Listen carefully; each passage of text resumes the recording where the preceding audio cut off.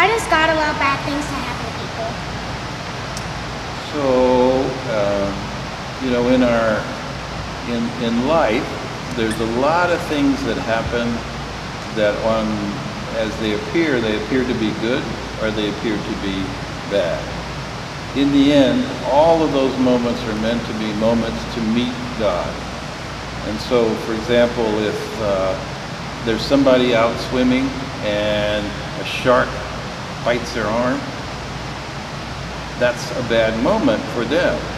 But the real question is, who is God for them in that moment of being hurt?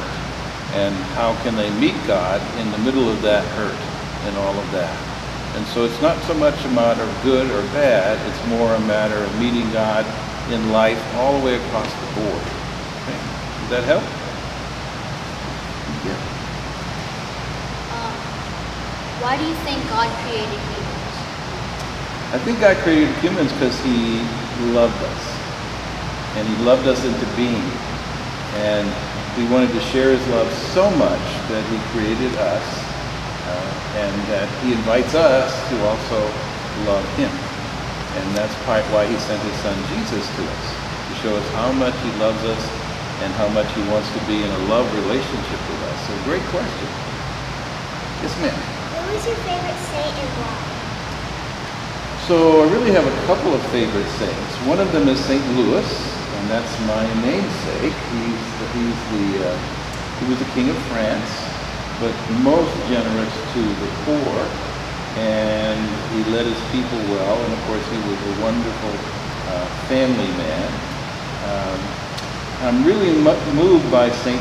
Peter, so he was the first pope, and his experience with Jesus in trying to come to understand what Jesus coming to the world meant. And he was the first to declare Jesus as the Messiah, or as our Savior. And that's very special. And then there's some other saints, but that's probably the two that come to mind the most. And the women's saint, St. Teresa of Avila, is very, very special to us. She was a person of deep prayer, and so that's part of the invitation for us. And then St. Teresa of Lisieux, who was in France, she also was very special, and she was very young when she really fell in love with Jesus and fell in love with the church. So that's the invitation for each of us. Fall in love with Jesus and fall in love with His church. A great question. Yes, ma'am. How can there be one God and three divine persons? So how can there be one God and three divine persons? Is that the question? So that one is a mystery for us as a church. But when Jesus came, He revealed to us that He was God the Son, and He had a relationship with God the Father, the creator of all things. And that relationship is a special love relationship, and what passes between them is the Spirit of God. And so our belief and tradition of faith is that there is God the Father, God the Son, God the Holy Spirit. And that is an image of God for us that we actually bring into our lives every time we make the sign of the cross. So when we say in the name of the Father, the Son, and the Holy Spirit, we're actually asking the whole Trinity, God, the Father, Son, and Spirit, to embrace us with love. A great question. Yes, ma'am. Why did God make you a bishop? Why did God make me a bishop? I'm going to ask Him that when I get a chance to meet Him in person. But I think the invitation which came from our Holy Father, Pope Francis, is he wanted me to shepherd the people in the Diocese of Biloxi, which is southern Mississippi, which includes you. Yeah. So I'm your chief shepherd for your faith. That's part of why I came to visit, to help with you and to work with you and to share in your love together. So great question. Yes, ma'am. You got another one. Do you have to speak many other languages when you travel? Well, I speak Spanish, and I understand quite a bit of Italian, Um, and yes, there are times when I have to use Spanish instead of English. And there's times when I need to listen to what they're saying in Italian, and then I'll usually respond in Spanish, and they usually can figure out what I'm saying. So it's a big world, and there's a lot of languages. So the conversation I had with the Holy Father this Saturday, there were 15 different languages represented. So we had translations for all 15 languages. And the Holy Father was speaking Italian. And so it was a good question. Yeah.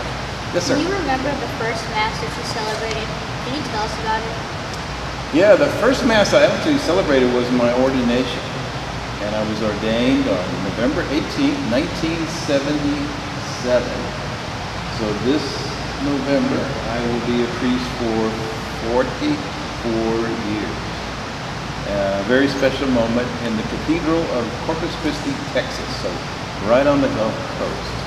That was the first Mass I celebrated as a priest.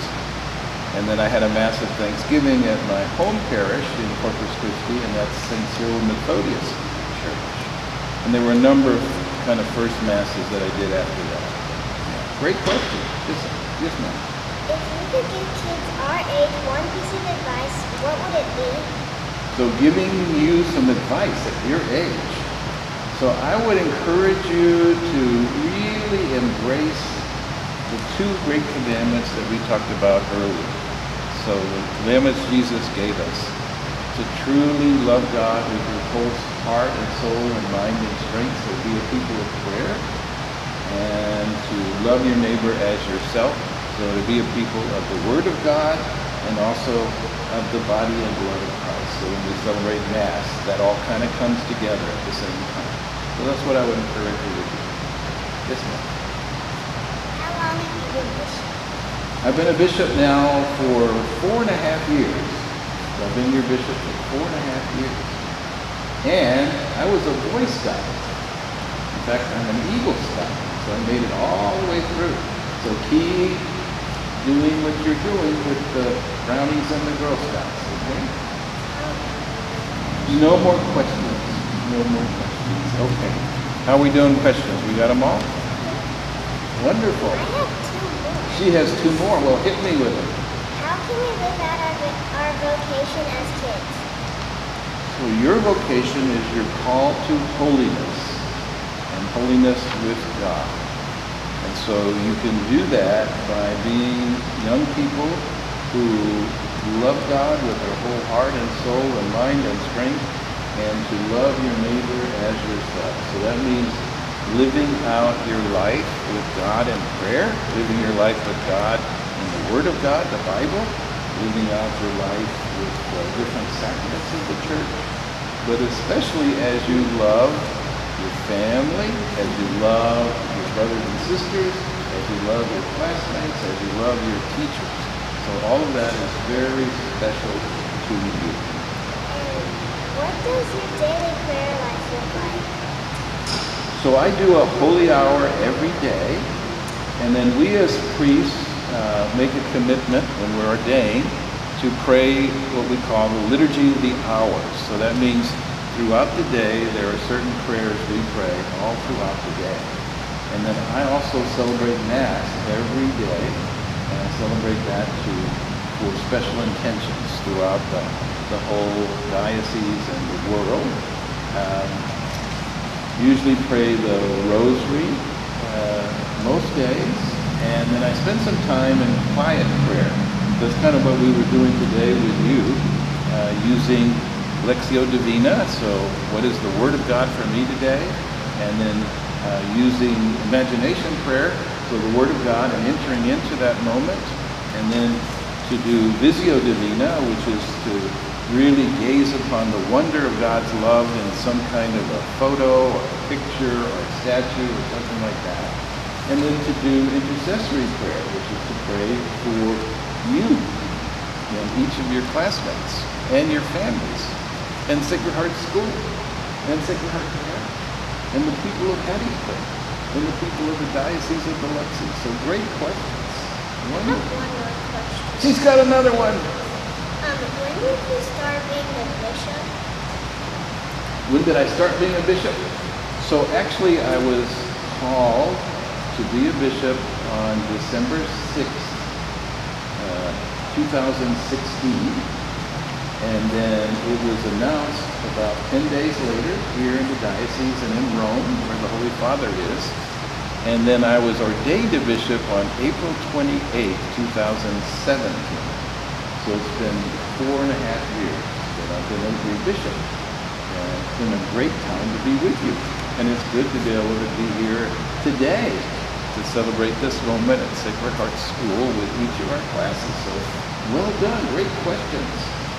So, you've got another one. Boy, they're active today. Yes, ma'am.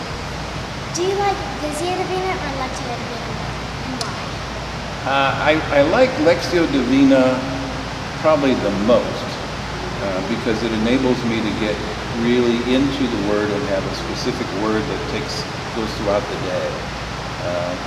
But Visio Divina is also very special. Especially when, as Juliana shared with you, there's a special sunrise or sunset. Those really get our attention, and we give thanks to God in those moments. Very special. And then imagination prayer is also very special. What is your favorite part about being a bishop? What is your favorite part about being a bishop? What is the favorite part about favorite part? Part of it is to come to see you and be with you. That's part of the favorite part. And to help you to come to know God and God's love, and to help you to be able to grow in God's love. So, all right, so we're going to give you a blessing, and then we're going to take a picture together, I think. So, as we do in church, the Lord be with you. And with your Spirit. We'll make the sign of the cross. May Almighty God bless you, the Father, the Son, and the Holy Spirit. Amen. Well done, team.